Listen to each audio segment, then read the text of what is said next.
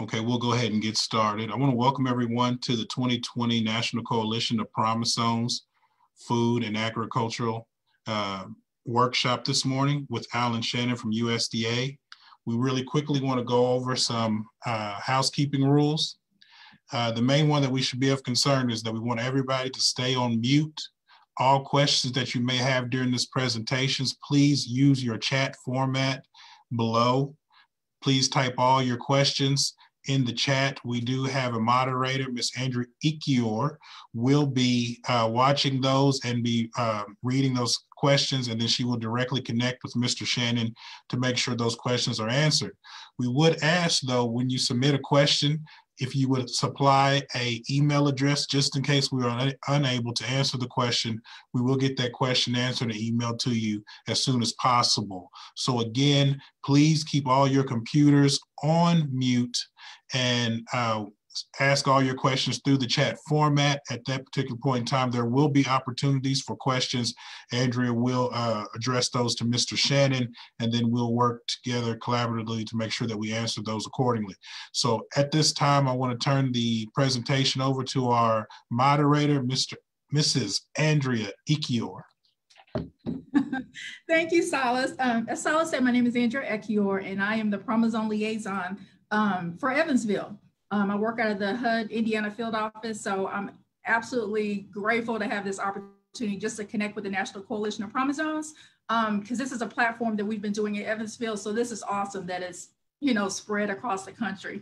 I will point this out. Me and Silas, we don't have a battle, but he's got on his high school, you know, shirt he's representing, and see, he didn't tell me because I would have worn my Alabama, but that's okay, that's okay. But I digress.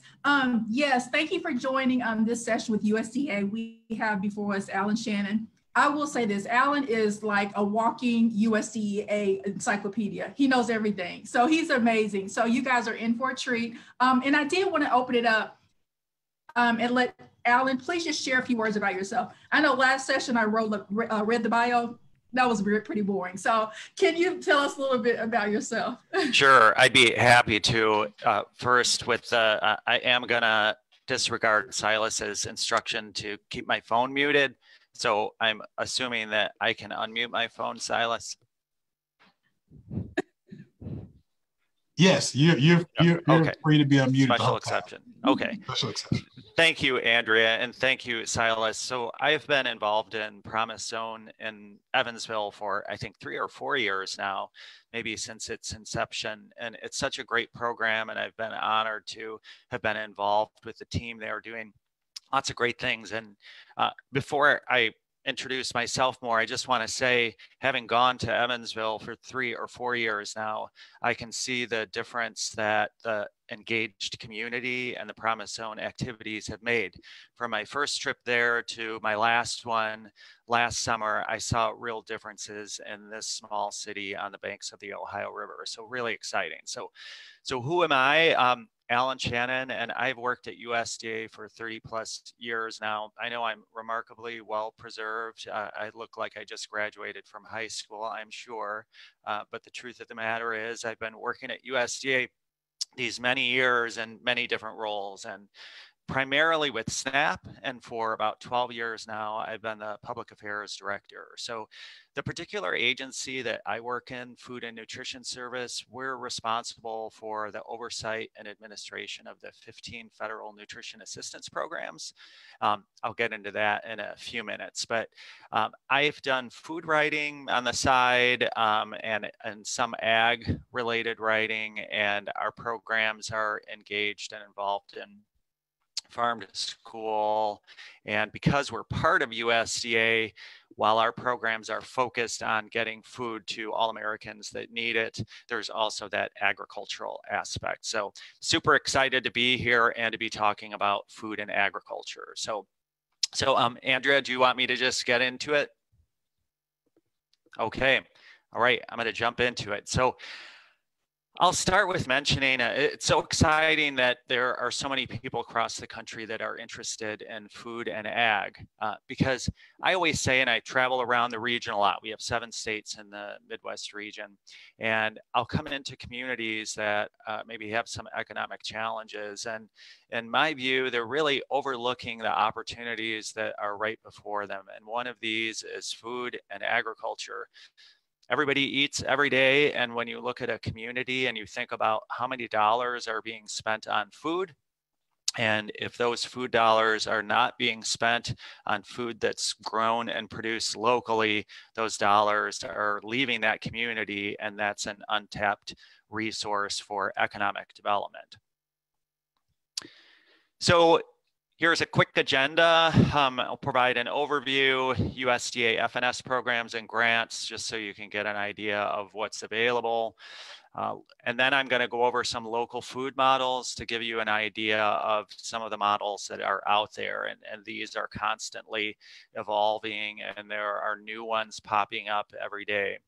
And then farmers market models, of course, with COVID, there are some challenges there, but there are lots of robust farmers market models out there. And then we'll do questions. And as Andrea and Silas mentioned, you can ask a question at any time, and I actually prefer that. So because sometimes if you ask a question about maybe a model or a program, that will make me think of some additional information that might be helpful to provide. So, and at the end, I'll also provide my email address. And even though I'm in the Midwest region and primarily cover the 7 states in that region, I'm happy to connect you to my counterparts in the other 7 regions around the country, or I might be able to answer the question myself. So please keep those questions coming. And to my point about how foundational food and agriculture are, this is in our Capitol building in Washington, D.C. When tillage begins, other arts follow. The farmers, therefore, are the founders of human civilization, by Daniel Webster. So that goes to show the importance of agriculture. We've got to eat every day. Somebody's got to produce that food. There's economic opportunity involved with that, in addition to making sure that everybody's got food. If they don't have food and they're not eating, that actually deteriorates our economic and societal foundations, because kids don't perform as well as in school if they don't have a good diet and don't have regular access to food. They're likely going to have more health problems as they get older, and that's going to cost us both in the loss of that child and their contributions as a contributing member of our society, and also the healthcare costs. So multiple costs involved with not ensuring that everybody's got access to good, healthy food and regular food. So when we talk about local food systems, why do we care? There's, as I mentioned, there's direct economic benefit to communities, the education and health in schools that I just touched on. With local foods and focusing on food as foundational, we can have increased access to healthy food. And then there are job opportunities as well, beginning farmer opportunities. I'm going to talk about some of these. And lots of states around the country and lots of regions are really identifying with local food and doing a lot of work in this area. And you can see some of the examples here: Tennessee, Ohio, South Dakota, Pennsylvania. So there are lots more out there, and a growing number every day. So when we think about the benefits to farmers and growers, and these can be urban farmers as well, the benefits to local producers and economies with local food, in the mainstream supply chains, farmers retain only 15 cents of the consumer food dollar, and the rest of that dollar goes out of the community. So that was my point earlier about the benefits of locally produced food and a local food system. More of those dollars stay in the community and don't leave it. So USDA's Food and Nutrition Service, we're one of 17 USDA agencies, and we're focused on ending hunger and improving nutrition in America. And you can see here that we want to reduce hunger by providing children and low-income people access to food, a healthful diet, and nutrition education. And there is that American agricultural support as part of that. The 15 programs that I mentioned earlier, the largest one, I'm sure everybody has heard of, SNAP, formerly the Food Stamp Program. And we also do school meals, breakfast, and lunch.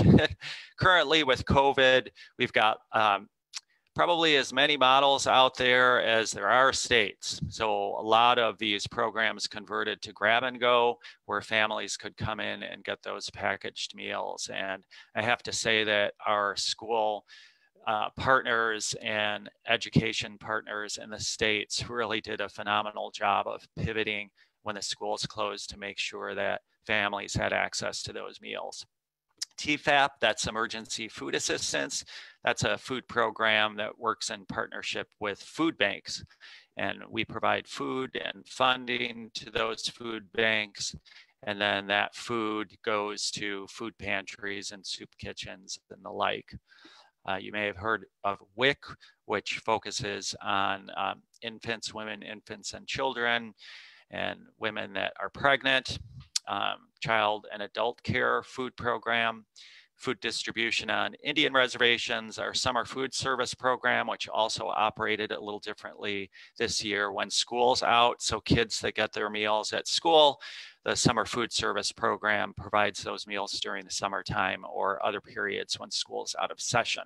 And then we've got some smaller farmers market and some other smaller programs as well. I'm going to talk about the farmers market programs later. So I'm going to get into some of the programs and grants. As I mentioned, SNAP. And a lot of times when I talk to communities, they also overlook SNAP.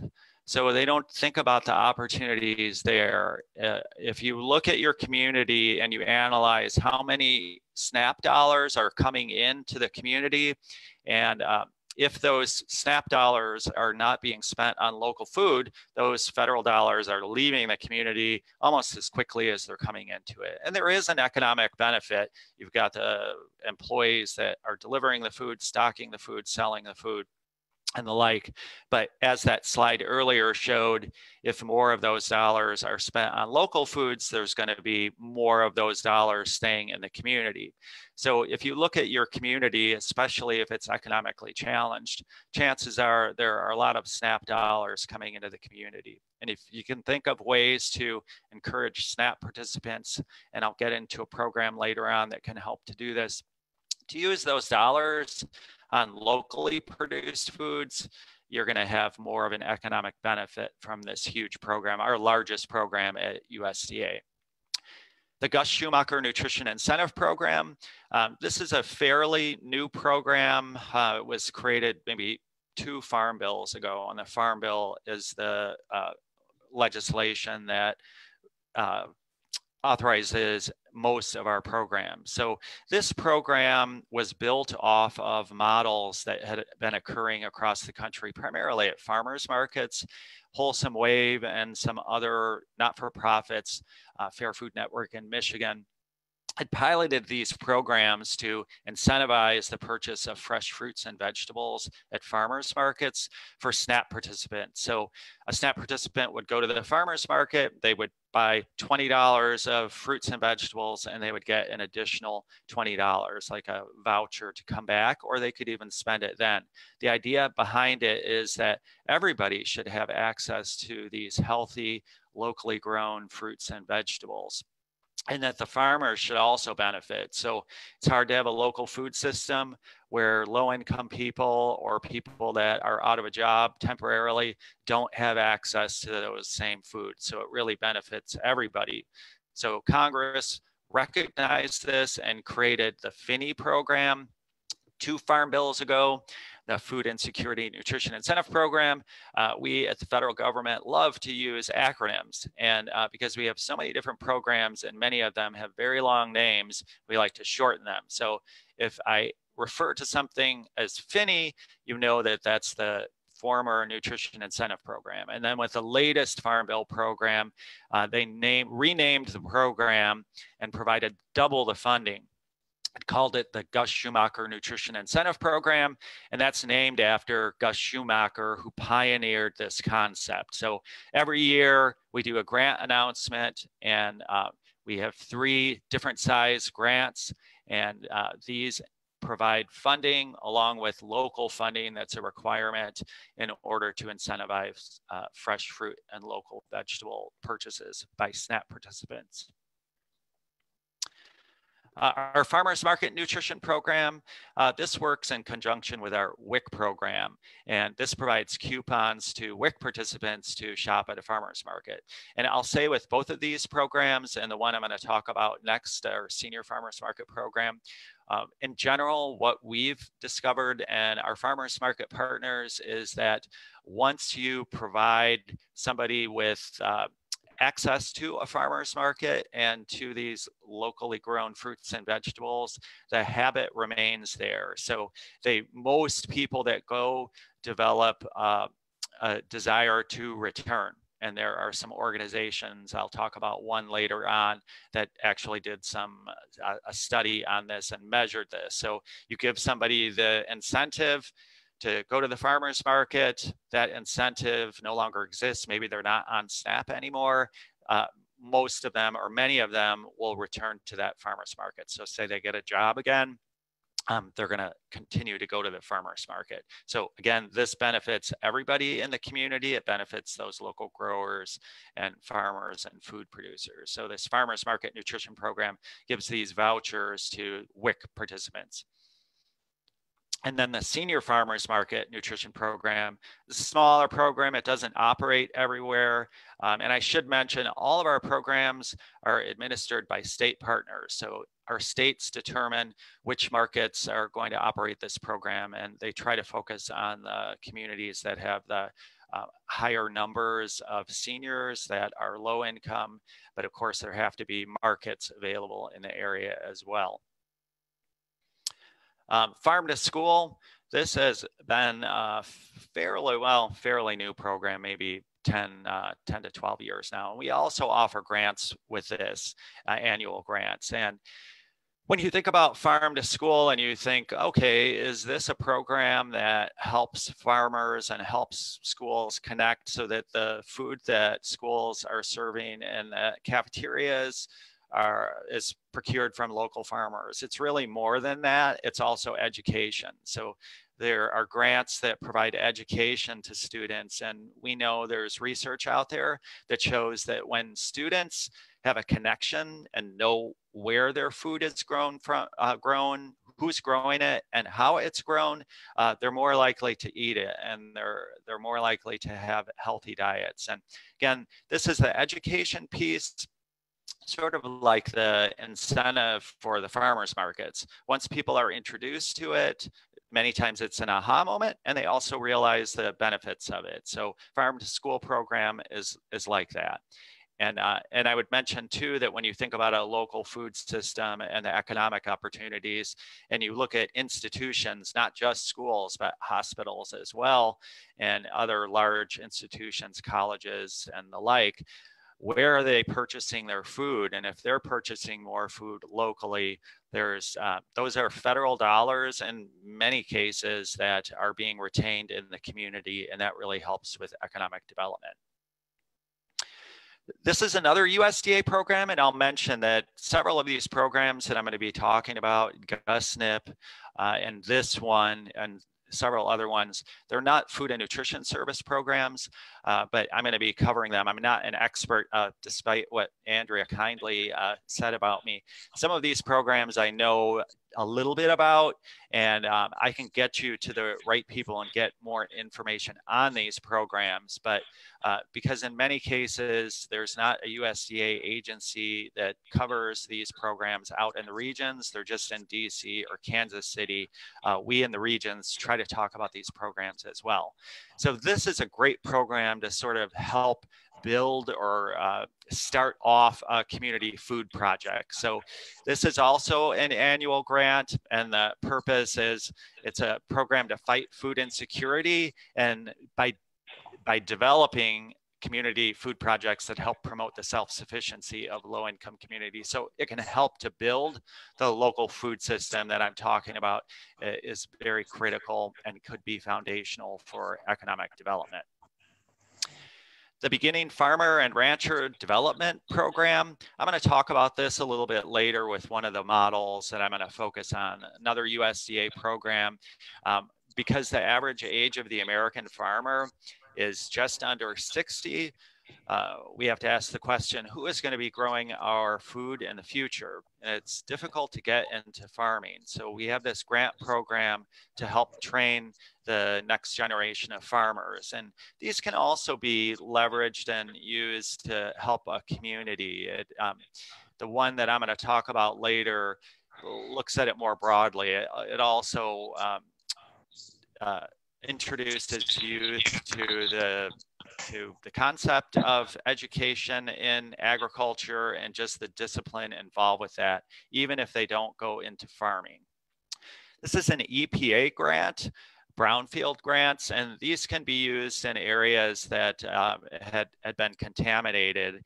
And so we've seen some interesting models there, including farmers markets, year-round farmers markets. The High Tunnel System Initiative, this is a smaller program that's administered out of USDA's Natural Resources Conservation Service. That's a hoop house there, which is also called a high tunnel. And if you're farming, particularly in the northern part of the country, or even in higher elevation parts of the country that are further south, your season is going to be shorter, and a high tunnel can help extend that season. And there are data and studies that show that farmers that use high tunnels have higher income. So essentially, like in the Chicago area where I live, if you have a hoop house, you can still be growing winter vegetables in December and sometimes as early as late February. So you really extend that growing season and extend your income by using these. And we have a limited amount of funding. We have a question. Sure. And I hope I didn't let you go too far, but the question is from Cheryl. She wanted to know, is the grant used primarily in rural school districts? The Farm to School Grant Program, no. Nope, it can be used anywhere. And the programs that are available only in rural areas, I will mention those. So thank you, that's a great question, appreciate that. So a lot of people think about USDA programs as operating primarily or only in rural areas, and we do have some programs like that, but there are lots of programs that are available anywhere in the country. So all of the ones that I've talked about so far are available anywhere, from urban school districts, small cities, and the like, anywhere. These are fairly new programs as well. They were updated with the last Farm Bill, and this is recognition. And really, when you think about, maybe there aren't so many programs or things that receive bipartisan support. This is one of those. So there's recognition that local food systems are a good thing, and these local and regional grants and opportunities through our LAMP program were created by Congress and updated, and there's more money provided by these. And we have some new programs that were provided with the last Farm Bill. The Regional Food System Partnerships is one of those. The Farmers Market and Local Food Promotion Programs had existed previously, but they're now a regular part and funded through the regular Farm Bill process. And then the Value Added Producer Grant Program, I'll talk about that in a minute. Okay, a few highlights. So USDA doesn't really define local or regional. Well, we have this definition here, but a lot of communities define it differently, and it kind of depends on where you are in the country. So if you live in an area like Southern California, you can get a lot of your food locally. In Nevada, you might need to go a little further. So even though I've got that definition there. USDA doesn't really define it. There are matching funds for these programs, these grant programs, and this is an annual grant program for Farmers Market Promotion Program, Local Food, and the Regional Food System Partnership. So that requires a 25% applicant match. And then the value added producer grant requires a 1-to-1 match, but the value added can be for businesses as well. So really unusual. And I'll talk about that briefly in a few minutes. So, and then because food safety has been a real focus, there's also this food safety element that's available as part of those. So who's eligible? Agricultural businesses or co-ops, producer networks or associations, CSA networks, food councils, local governments, nonprofit corporations, public benefit corporations, economic development corporations, regional farmers market authorities, tribal governments, commercial, federal farm credit system lending institutions. So you can see it provides a lot of opportunity to a lot of different organizations to leverage these grants. So for local food promotion, the funds have to be used to aggregate, to store, to distribute, and to process. And there are two funding tiers, planning grants and then the implementation. And you can see the dollar amounts there. So they can be pretty substantial, particularly for the implementation. And then the farmers market promotion program, it doesn't have to be just for farmers markets, despite the name. It's for any direct to consumer marketing efforts. And there are two funding tiers with this grant, the capacity building and the community training and technical assistance. And there are as many examples of grants here as there are states in the country. Well, a lot more than that. So a lot of really interesting projects. And for any of these grants, what I recommend that you do if you're thinking of applying one is go onto the USDA website, and there's a page for each of these grants, and you can find previously approved grant projects. And I recommend that you look at those to get an idea of the sorts of grants that have been approved in the past.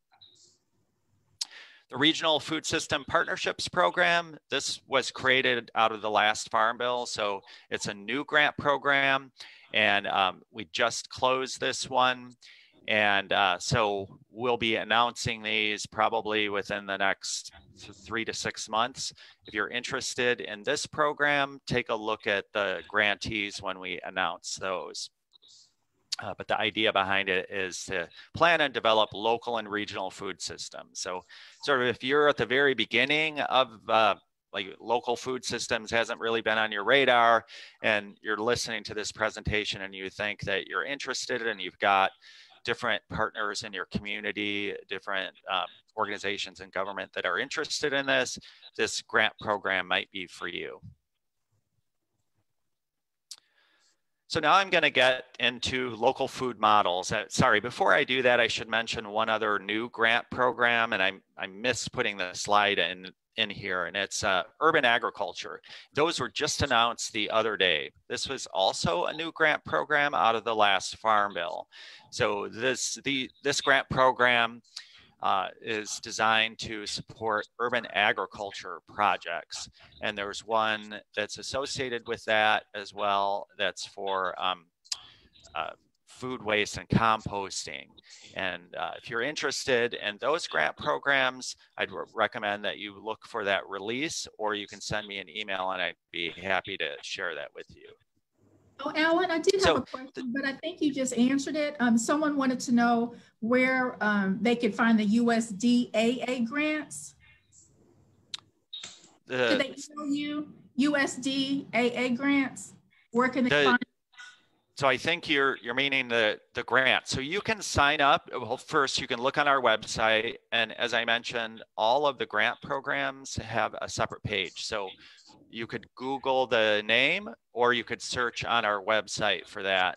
You can also sign up. You'll see on our website, I think at the bottom of the page, there's a way to sign up for notifications on these grants. The other thing that you can do, we facilitate a network of businesses, institutions, individuals, and government staff that are interested in local food systems. It's called Good Greens. And we send out monthly email blasts from our office, and they include all of the open USDA grants. So you can just send me an email. I'll get you the information. You can sign up for those.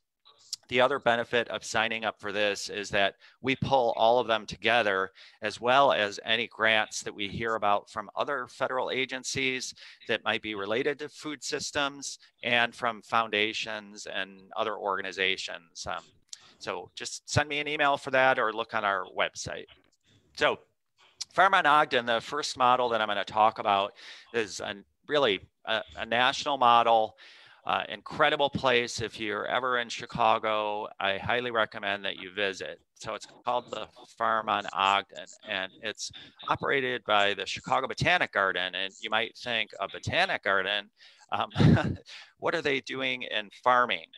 Well, there was an idea some years ago that the Botanic Garden, which is located north of the city, was really disconnected from a lot of people in Chicago. So they started these urban farms to introduce inner city youth and communities to green spaces, and then farming. And as I mentioned earlier with the Beginning Farmer Rancher Development Grant Program, they looked at this as a way to also provide opportunities for disadvantaged youth to get some job training and get their hands in the soil and learn some useful skills, and also soft skills, not just how to farm. So a lot of the graduates of their programs over the years have gone into related areas in food. So they may not be farmers, but maybe they're working for a local food producer, or there are, in many communities around the country, there are just a lot of new food companies doing interesting things. There are some indoor farms in Chicago and in a lot of cities. So some of them went and worked there. There's a graduate of the program, one of their programs that operated in one of the local prisons. They had a program that was available to federal prisoners, and that person actually graduated from the program, was doing some rooftop farming at the McCormick Place Convention Center on the city's south side, and then started working for a produce company, and now I think currently maybe works for the International Produce Market in Chicago. So you can see he's not farming, but these were steps to the career that he's developed for himself. And there are lots of stories about that. So getting back to the Farm on Ogden. So this is not the actual lot that they built the Farm on Ogden on, but it's representative of what that lot looked like. But there was this patch of land in a low-income neighborhood, high crime, and Chicago Botanic Garden partnered with a local healthcare provider, Lawndale Christian Health, and they built this, the Farm on Ogden.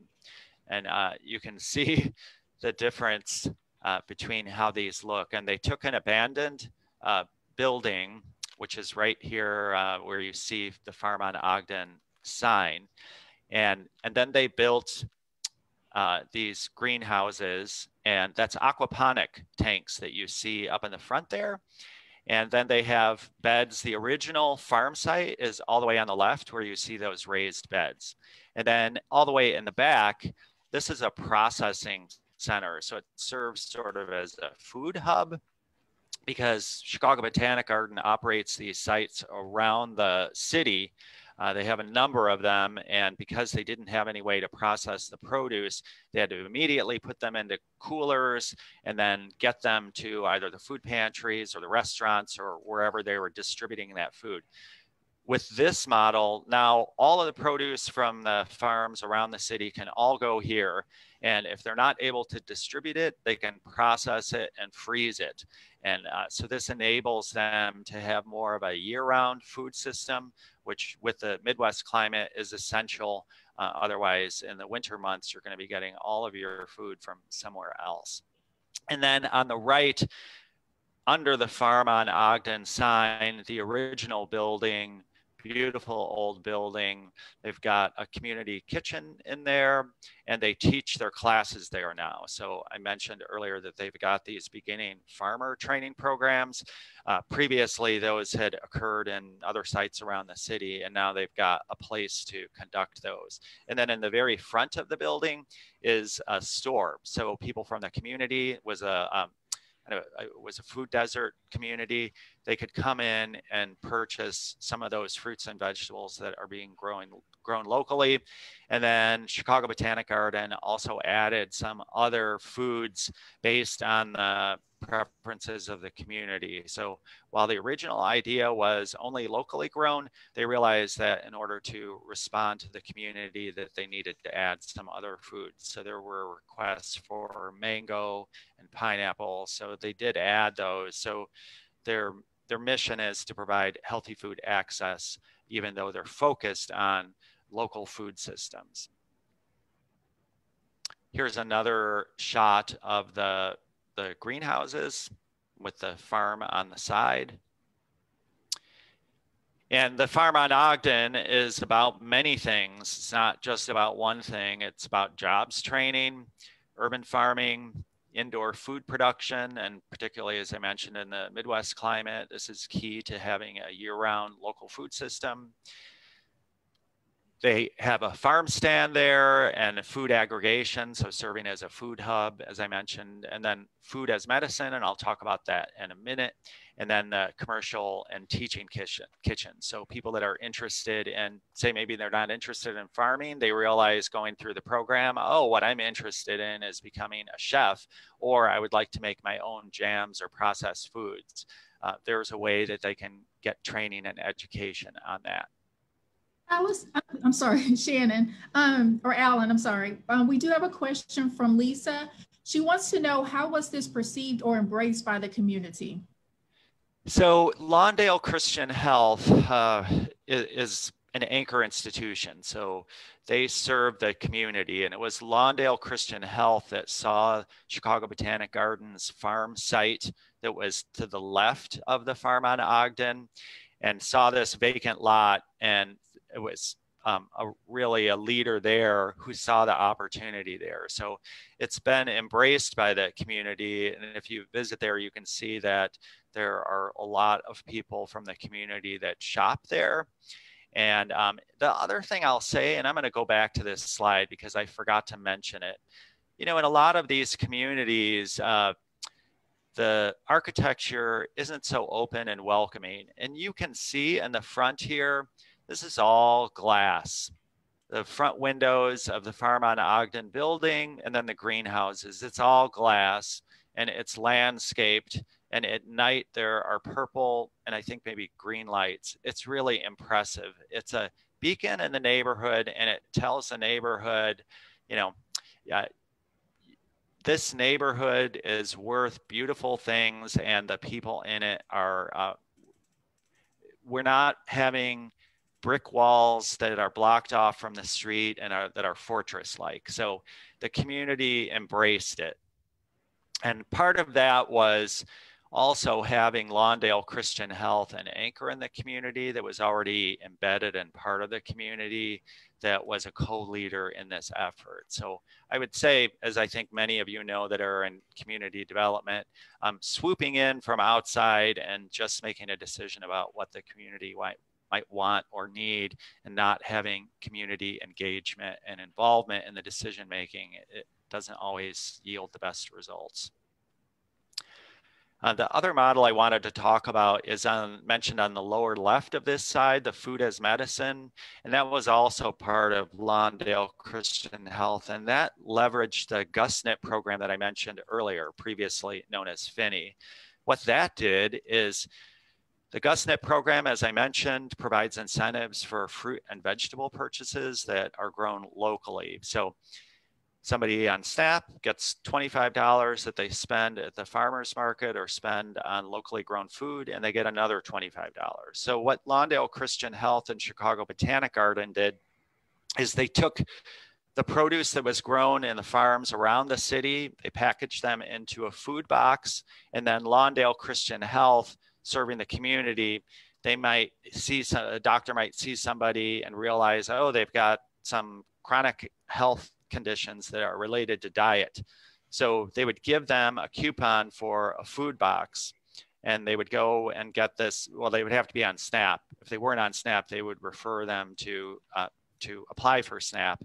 And once they got on SNAP, they would get this coupon to buy the food box. So the food box is taking the SNAP dollars that I mentioned earlier, which are federal dollars, as well as those GusNIP dollars, more federal dollars and some local dollars, and using them to buy food that was grown locally. So that's helping to keep those federal dollars in the community. And then the other benefit is the health outcomes. So people that are on SNAP, the ones that are getting this prescription, it's called Veggie RX, and they get a food prescription. And these are very popular around the country when you realize that a lot of people have chronic diseases that are associated with their diets. So if we can get them introduced to food as well as how to prepare it, and that's part of this program, we can have better health outcomes as well as supporting economic development. Alan, I have actually a question, a personal question. I see this. Is Ogden open to people contacting them? Because my thought is, if I wanted something like that in my community, how can I reach out to them, and maybe they can share their best practices so it can be duplicated in my community?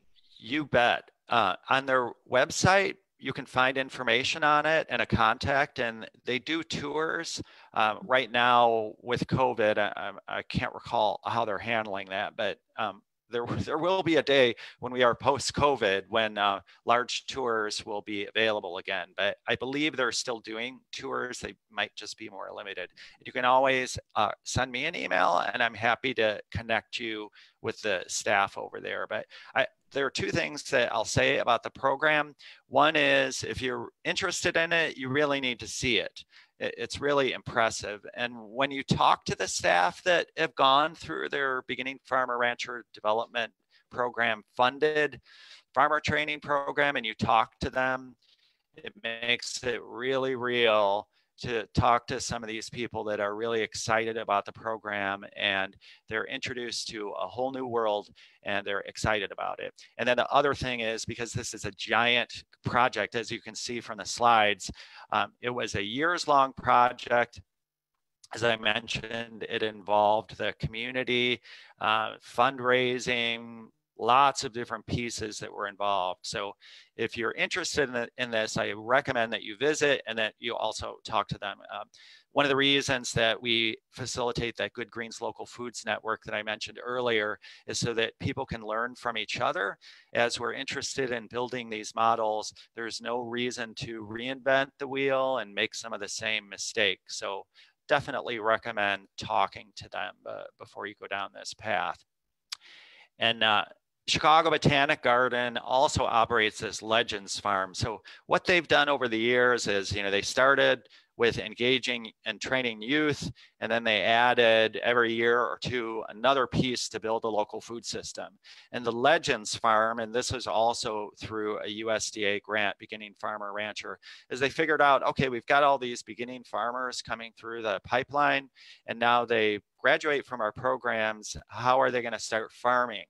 So this is a site, a 5-acre site on the south side of Chicago, and it provides small plots to beginning farmers that graduated from the program to actually start farms and farming so they can understand what it's like and get introduced to actually operating a small business. So there are some farmers there that have provided sort of really specialized vegetables for chefs at higher end restaurants in Chicago. And then there's one who grows flowers, really incredible flowers. And she also provides these to restaurants and sells some of them through farmers markets and other retail outlets. And then Top Box Foods, let me just do a time check here. Okay, got about 10 minutes. So Top Box Foods is a model that provides food at cost in a food box in food desert neighborhoods. So these could be for SNAP participants, but they can also just be for low-income people that aren't eligible for SNAP, but are having a tough time purchasing or finding affordable food, or maybe it's not available in their neighborhood. And it operates primarily through churches. So you order, and then once a month you get this food box. And this unique model is with Rush Hospital on the city's west side. And what they've done here, and that's Sheila Kennedy, the executive director, and you can find this video on the Rush Hospital website. And there are a fair amount of low-wage workers in hospitals or healthcare settings, and they can also have a hard time affording healthy food. So what Topbox did in partnership with Rush is offer these food boxes to Rush employees, doctors and more higher paid staff at the hospital. They have to pay full price, but it's subsidized or provided for lower wage employees. And this also has the added health benefit for the hospital, because if its workers are eating these healthier foods, they're going to have fewer health problems and lower healthcare costs. So it's really a win for everybody involved. And they're SNAP authorized as well. Silas, I do have another question. Someone wanted to know if the Ogden Farm project was in an opportunity zone, and are there examples of collaboration for development within an opportunity zone? I do not believe so. I don't know for certain, but I don't believe so. I think the way that this started was Chicago Botanic Garden had these sites that were available all around the city. So they were vacant land, and then they built that site, saw the opportunity there, and maybe the city mentioned that this plot was available. And then Lawndale Christian Health saw it. I don't think it operated through any other program but that. And here's another example. So in Corbin, Kentucky, so when you think about smaller towns or even neighborhoods of larger cities where you've got lots of vacant commercial properties, and so if you think about ways to leverage local food to fill those, whether it's a restaurant or it's somebody's canning their own preserves, they can help to fill some of that vacant storefront. So when you look at the statistic here in Corbin, you can look on their website to find out more about it. It helped to reduce the vacancy rate from 40% to 5%. And I'm going to talk about a model a little later out of a farmer's market that did something similar. And Link Up, Illinois, when I mentioned that SNAP customers, when you think about the opportunities there to make sure that SNAP customers are aware of the opportunity to use their benefits at farmers markets, and to also leverage the incentive program, the GusSNP incentives that I mentioned. So Link Up Illinois is a statewide program. It's operated by the Experimental Station, a not-for-profit on the city's south side. And what they do is educate and help farmers markets to learn how to accept the benefits and process the benefits and market the benefits. And then also make sure that SNAP participants understand how this works and the opportunity there to maximize and actually double to some extent their food dollars, their SNAP dollars, by using them with this program. And then Experimental Station also operates a bike shop. So they're doing training for disadvantaged youth on skills. Youth can earn some money, and then they can also rehab bikes. They can get their own bike, and then they can also rehab bikes and sell those and make some money. And so Experimental Station is doing more than just focusing on building and supporting a local food system. They're really a community center, and they operate a weekly farmers market. Sorry, go ahead, Andrea. You have a question. Sorry about that. That's okay. Beverly wants to know, can we discuss the funding support for projects that address food deserts? So I mentioned these. There are a lot of these that could be leveraged. So any of these, the local and regional, and this one in particular, Community Food Projects Competitive Grant Program. So you can see right here in the description, It's developed or existed since 1996, specifically as a program to fight food insecurity. So this is perfectly tailored for communities that are dealing with food deserts or food insecurity. Let's see. And then these, the LAMP program ones can also be leveraged for this, and the farmers market one. Regional food system partnerships.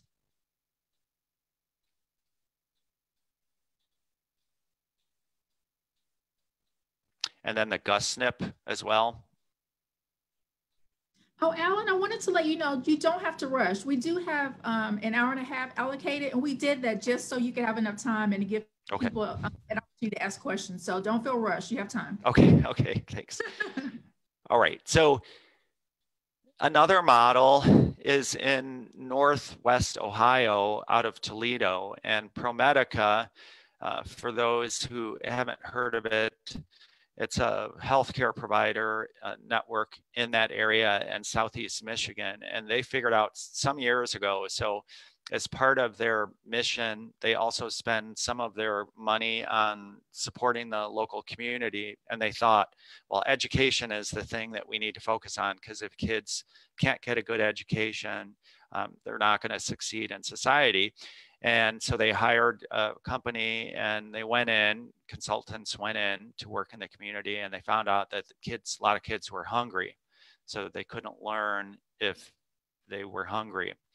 So that was the entry point for ProMedica to realize, oh, there was hunger in their community. And from doing food rescue at the local casinos and providing that food to food pantries in the community and soup kitchens, they've added multiple programs over the years. So the latest iteration from a couple years ago is they had a local philanthropist who wanted to support their work, and they took this building in Toledo and they rehabbed it. So they started off with a store. So it was a food desert neighborhood. They started off with a store on the lower level, and that store is SNAP and WIC authorized. So participants in those programs can go in there and use their benefits. And one of the great things that, well, many good things that ProMedica does, they also realize the benefit in local foods. So there's quite a few products in that store that are obtained locally. So wherever they can, they source it, whether it's hummus or vegetables from urban farms in the area. So that, again, they realize that if we're going to address economic development, we can look at food as a way to do that. And there's no reason to only look at addressing food insecurity if you can address food insecurity and the root causes or social determinants of health at the very same time. And that's what they're doing here. And then they added a community center on the second floor a year or so after that, and that has a community kitchen, and they do cooking classes there.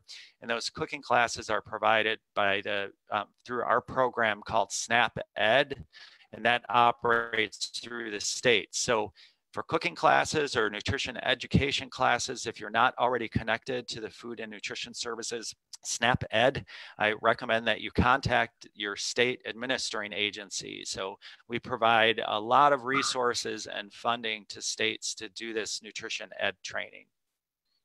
Alan, I have a question. It's a personal question again. Sure. See all of these amazing projects, and personally, I'm like, this is great, but I feel overwhelmed. Now, do you guys provide technical assistance that can help people walk through this process? I know we have an opportunity to contact these businesses and organizations directly, but what about USDA? Do you guys provide technical assistance? So we don't have a team that works with a community. There is a program that works out of EPA in partnership with USDA called Local Foods, Local Places. And actually Evansville is in the process of completing that. And that is a federal team from many agencies that come together to provide technical assistance to help the community focus on where the opportunities are and where the challenges are, what they'd like to address, to help to build the project for the community to pursue. You can find information on that on the EPA website. It's called Local Foods, Local Places, and that's an annual program. There's no funding involved with it, but as I mentioned, it involves a team that comes together. Well, and Andrea, you were, I think, on some of those calls. So Yeah. it seems like it's been beneficial for the communities that went through it. So there is that program. You just apply for it, and there's a growing number of communities that are interested in this that have been applying for it. So I encourage you to look at that. I can provide more information on it if anyone likes, just email me. Yeah, and I wanted to also add, like you were saying, Alan, I have been a part of that process just as an observer, but it's been really beneficial. I mean, they take the information, break it down, and they actually, just help you work through it. So I would suggest, if someone is interested in making contact with someone from Evansville who is going through that process, they should reach out to Silas Matcham. So I'll put his email address in the chat if you guys want to follow with him, and he can share, how that process has worked for them. Even though they're going through it now, it's still, helpful just to talk to someone who's actually utilizing the service. So that's all. Thank you, Andrea. And I always recommend that. And I think most of us know this, that if you're going to start down a path, you'll save a lot of time and effort by talking to somebody who's already been through it. So, and again, that's one of the reasons why I share these models and why we facilitate this Good Greens network through our office, is so that people can connect to projects, hear about them, and learn something about them before they embark on creating their own. There's a lot of interest, and I know in Evansville, in an incubator kitchen or community kitchen. So this is probably one of the largest in the country on Chicago's west side. And this provides support. So all sorts of classes, whether it's developing your logo, how to market, and as well as some of the classes on how to process food. So this came out of well, it was sort of a business incubator on the city's west side, and then they actually built this food and beverage incubator. So for those of you who aren't in this food area, but a lot of these new small food businesses that end up going national for food brands, several of these have come out of Chicago and this food incubator. So it's a great idea, a great way to support small businesses, and some of them can become large national businesses or regional businesses. And then whenever possible, some of these incubators, these new businesses also source locally. So again, it helps keep those dollars in the neighborhood and in the community, and helps with economic development. Farmers market. So everybody's heard of farmers markets, but there's a lot of reasons to support them, and there's a lot of opportunities there. So people may not be aware that for every dollar spent, well, I mentioned this earlier, about 15 cents stays in the area, while locally owned enterprises like farms trap 30 to 45 cents. So where you've got farmers markets, you've got more money staying in the community. And there are some statistics here. I won't read all of these, but you can see that there's been research to show what the economic benefits of farmers markets are. And they can also, when they come into a community and they're coupled with other activities, so say music or craft show or some other events that bring people into the neighborhood, the farmers market can help to transform the neighborhood, making it a destination.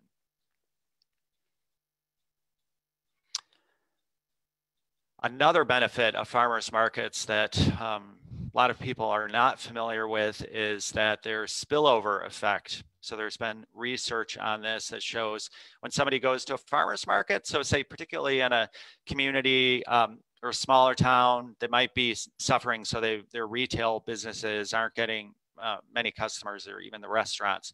So, or they are, but they want to get more. A farmer's market located near that area can help increase sales at those businesses, and it really makes a lot of sense. And if you visit a farmer's market, I do this when it's located near the commercial district. if there's not already a baker at the farmer's market, I'm going to stop at the baker too. Oh, I need to run to the hardware store too. So doing all those things at the same time, and it makes it really convenient. Makes a lot of sense. I was on a part of the local foods, local places project team for a town, Little Falls, Minnesota.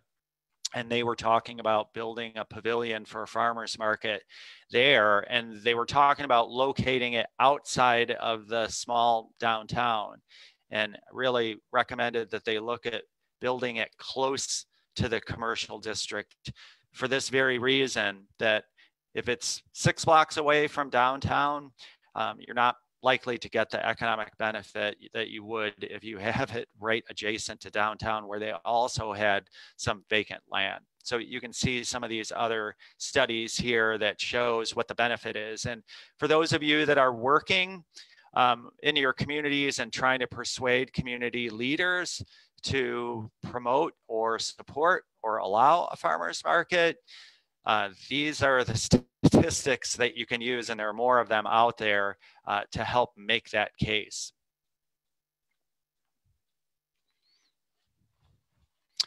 So this is another good one in Pennsylvania, the Easton Farmers Market.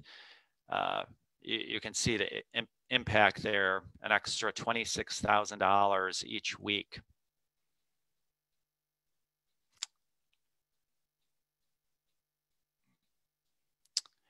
So in making sure that those farmers markets are all SNAP authorized, in Illinois it's called LINK, so that's what that means. So the Farmers Market Coalition and USDA from time to time provide support for those machines. So you can contact me or look on our website. Everything is done virtually. We have a portal on our website for retailers, including farmers markets, to apply to get SNAP authorized. So there's a page just for farmers markets to apply to get SNAP authorized. The Rockford, Illinois Farmers Market, I'd also encourage you, particularly in climates that are not warm year round, the longer you can extend the farmers market season, the more of those dollars you can keep in the community. So Rockford, Illinois, sort of a somewhat economically depressed city in northwestern Illinois. They have a thriving farmers market. It's on Friday nights. They have restaurant stalls, and then a lot of the local restaurants downtown would also get a lot of business, and they have music there. It attracts huge crowds. You can see this is a smaller city, but it's really a social event. It's more, you can see somebody's got a beer there, so it's about more than just the local produce.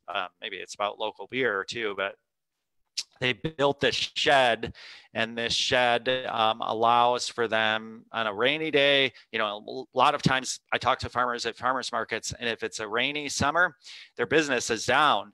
But if you have a shed, they're not going to experience the reduced business because of rain or inclement weather. So highly encourage you to consider building a shed. And then the Rockford Farmers Market also took I think it was an auto dealership, and they're creating a food incubator in that auto dealership, and that's right adjacent to this this shed. So you can see it from above, really impressive, and it's a focal point in downtown. And of course, when the market's not going on, it can be used for other things too, craft fairs, antique shows, that sort of thing. And then here's a model. Some of you might be from smaller communities or towns, and you're thinking, well, what about me? Here's a model for you. This is a small town in Ohio, in Newark, Ohio, and their major employer pulled up stakes and left town. And that was the focal point of their economy. And so they were left trying to figure out what to do. So they built a farmers market shed, and they connected it to the historic town square. And you can see the image to the right. You can see the county seat, or I can't remember if it's the county seat or the city hall, but, and then you can see the food shed. And they took an alleyway, and that alleyway is now lined with tables, and it's actually, there's string lights above it. So it's actually, instead of a sort of a passageway that you might not want to go down. It's actually a pleasant space to spend time in, and it connects the square with the farmer's market. And then the other piece to this is they've got community buy-in, and I think the local hospital and the local bank also support this. So the way that the local bank does it, and this is when you think about really thinking holistically about food systems and how they can be used to benefit the community. What the bank does is they buy tokens for the farmer's market, for redemption at the farmer's market. And instead of giving, in the past, maybe the bank would recognize employees by giving them a certificate to a restaurant or giving them a box of chocolates or something like that. Now they get tokens for the farmer's market. So that helps keep those dollars in the community. It helps supports the downtown and makes the downtown more lively. So it's really helped make this an anchor for this community that was really suffering when they lost this major employer. And you can see the visual on the left, and that's pretty much what it looks like. It's a very lively scene. And then they've got lots of local food producers too, not just the growers, but people who are canning and doing value added. If you already have a farmer's market and you don't do a holiday market, highly encourage this. There's one on the Minnesota-Wisconsin border that's an annual event, attracts thousands of people. And they're not only do people go there to buy their sweet potatoes and cabbage for their Thanksgiving dinner, but they can also get Christmas gifts. So whether it's local honey or crafts or jams, these sorts of things. So think about that. If you're not already doing it, you can really make it into an event. And when you think about some of the successful ones, you're talking about a huge financial impact into the area and for those local producers and those small businesses. Here's another example in Grand Rapids of a food shed that really transformed a farmer's market. So this market institution in the neighborhood, they also have a little cafe and a little year-round building there. So over the years, so this started off like many farmers markets, it was just a vacant lot. And they added the food shed and they added the building, and it's now an anchor in this community. I visited it last summer. I visited it first maybe 6 years ago. I really see the progress as I did when I visited Evansville. When people start focusing on local food systems and how they can play a critical role in economic development and being a pillar for the community, you can really see the benefits. And if you're in the area here, highly recommend that you visit. Thousands of people visit this community market. This is in a neighborhood. This is not downtown Grand Rapids. It's in a residential neighborhood. All right, so just to review a little bit what your community can do: opening downtown farmers markets, planning co-ops, creating centrally located community kitchens or food hubs. You figure if people are buying their food and it's coming from someplace else, you're missing out on keeping those dollars in the community. When you think about people buying jams that are from somewhere else, or really any products, the more of those that you can get locally produced, it supports those small businesses and those local producers, keeps that money in the community. And those people that have more money in the community are also going to be spending more money in the community. So you can see what the economic impact can be. Starting and supporting business incubators to help entrepreneurs, small businesses. I provided several examples of this. Great opportunity here. Making it easier for people to walk or bicycle to farmers markets and local restaurants. The farm to school program that I mentioned, helping school children to grow their own food and making healthy local food accessible to families. And I should mention that when we think about kids that either don't like to eat fruits or vegetables, haven't been introduced to them, if they grow them, there's research that shows they're more likely to eat them. developing community gardens and walkable, transit accessible places. And I'll leave with this story. So when you think about, to me, when somebody asked me before, what do you think in your experience, Alan, from working around the region with communities that are looking to change things and they want economic development or to turn the corner? Like what's the one thing, that the element that you have to have? And in my view, it's experience. It's a couple people or a person who has a vision. And I'll use this example in Chicago. This is the Reliance building, a historic building, and you can see that it doesn't look so good. It's one of the early skyscrapers. So Chicago was the birthplace of the skyscraper. Lots of historic buildings there. Lots of them have been torn down. City Hall and city leaders wanted to tear this down. It's not far from City Hall, and it was an eyesore. And there were a couple visionaries that said, this is a historic building, this can be a destination, and we should save it. So thankfully, the visionaries went out, and this is the Reliance building today. It houses a boutique hotel, which brings in lots of tourists right into the heart of downtown.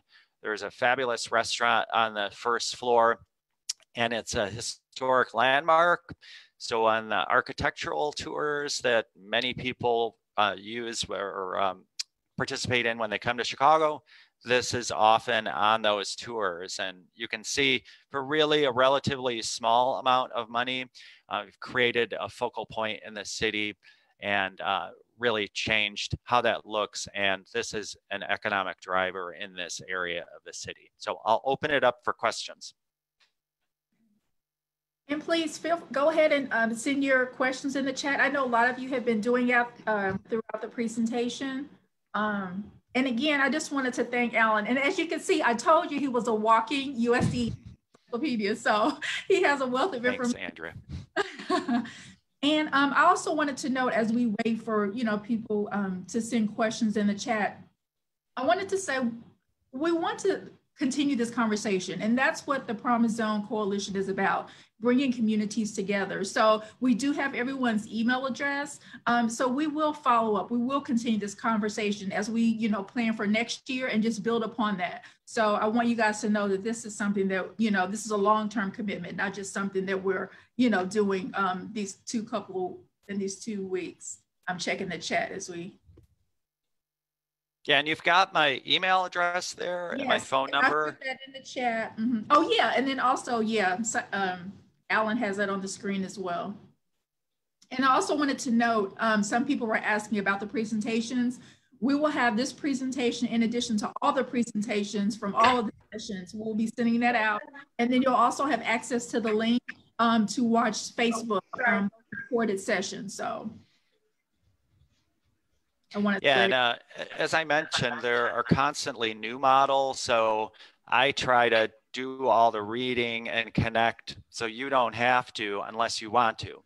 So through the Good Greens Network and the work that I do, I'm constantly updating this presentation and finding out about new successful models, or say what Farm on Ogden has added this year to their program. So it's ever changing.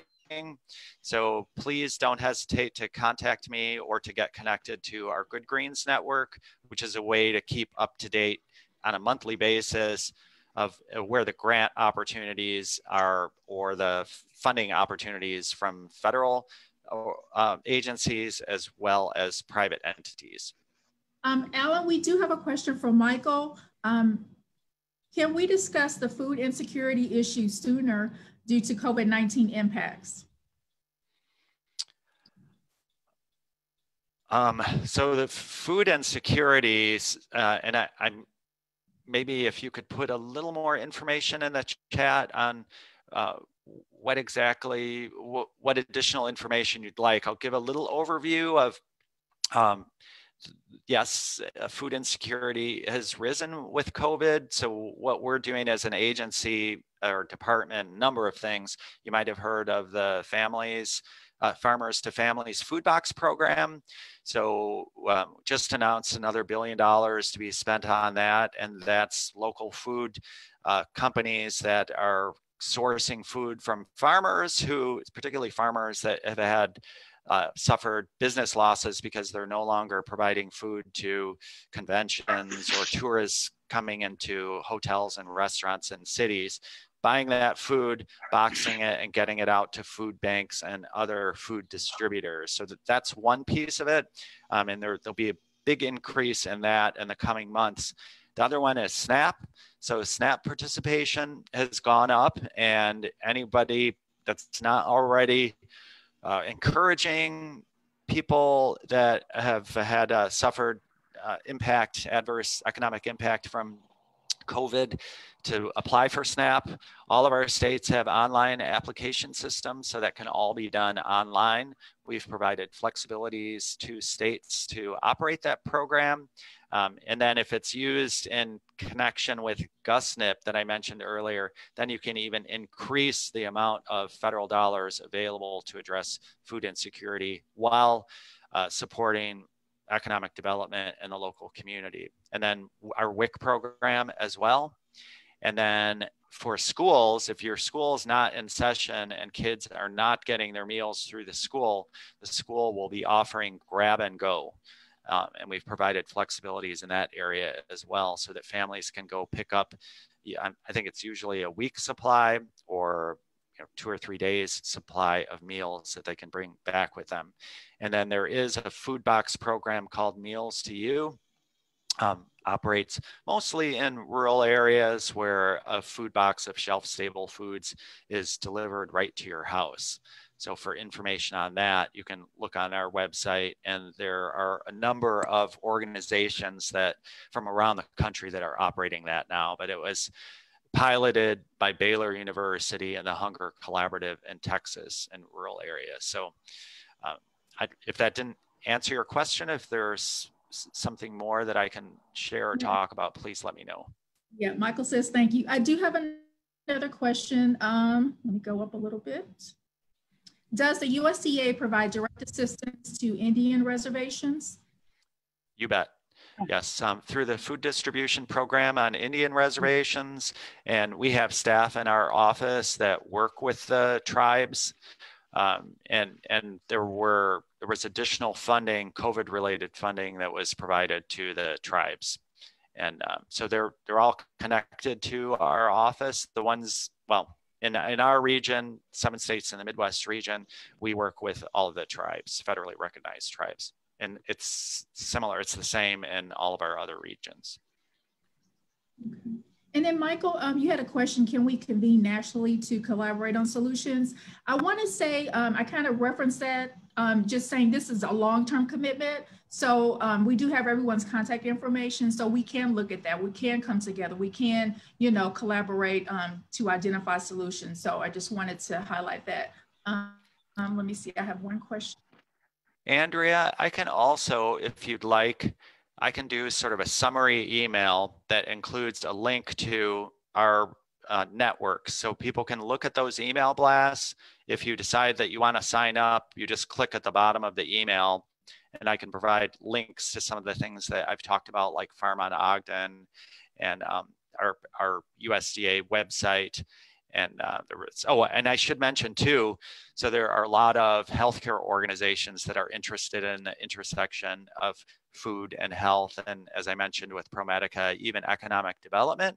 So similar to our local food network called Good Greens, we also have a network of those interested in these issues. It's a lot of hospitals and healthcare providers, but also food banks and food pantries.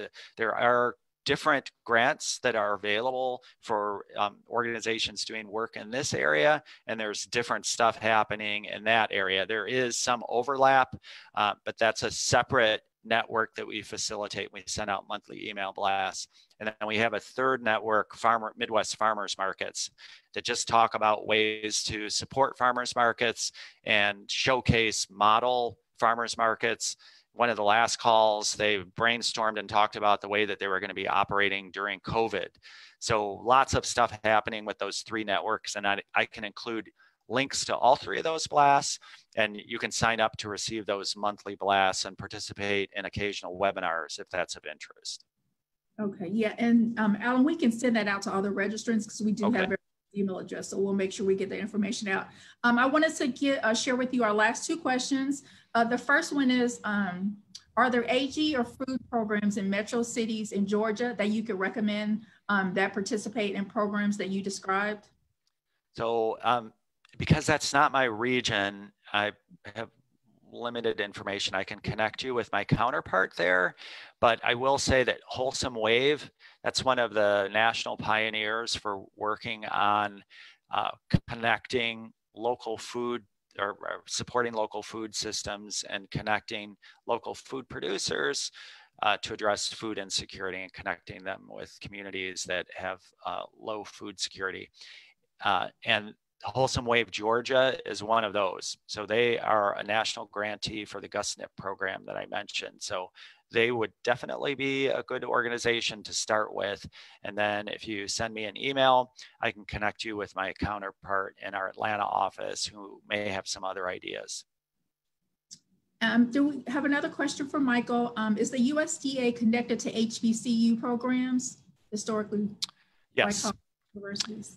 Yeah, so from time to time, we do work with them, and there are USDA programs, not necessarily food and nutrition ones, that operate through those colleges and universities. We might even have a web page on the USDA website. So this is one of those areas where I may have limited information based on, I work with the Food and Nutrition Service programs, primarily, but I don't always have information on all the other programs that operate through USDA. It's a huge department, 17 agencies and hundreds of different programs. So I'd be happy to look into it and to connect you with someone that might have more information on exactly what we do. I know we do work with them though. Okay. And then our last question, and Michael talked about or asked this question earlier about opportunity zones, and you say you weren't really familiar or sure if that was one of the projects, but I guess another part to that question, do any of the grants offer preference points?